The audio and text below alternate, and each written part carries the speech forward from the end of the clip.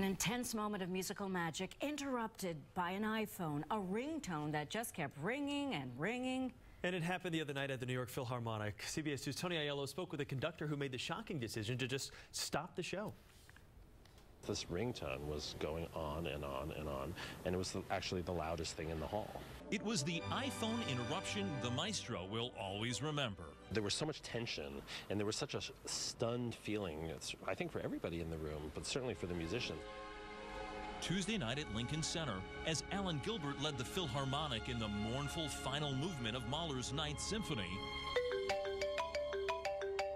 an iPhone started ringing in the front row. And it just kept ringing. Wall Street Journal reporter Jennifer Maloney was seated nearby. Audience members started shaking their heads, sort of clucking, craning their necks to see who it is. But it keeps going and going and going and going. That is the iPhone marimba ringtone. Mahler didn't compose for marimba. It got to the point where Gilbert couldn't ignore it. And something had to be done. So we had to stop the music. You lose your bearings and you have to sort of orient yourself. And that's how it felt to me. It's like, okay, what do? We have to finish this piece somehow. Meanwhile, the audience was going nuts. They were shouting and they were jeering and saying, "Throw him out!" The audience was really angry. Finally, the guy switched off the phone and Gilbert got back to the music.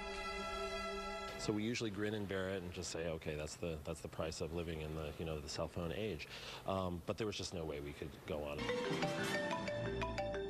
Gilbert can only hope this musical interlude never makes an encore. At Lincoln Center, Tony Aiello, CBS 2 News. Talk about ruining the show, huh? I saw the Gershwin's Porgy and Bess last night. Yeah. Happened twice. Did it really? Oh, just one. You see the person going, and it happens on Broadway all the time. Okay, the iPhone owner called the conductor today to apologize, saying he got the phone as a gift and simply had no idea how to turn it off. And he's with us here right now. Let's go to him. Lonnie Quinn here with his exclusive forecast.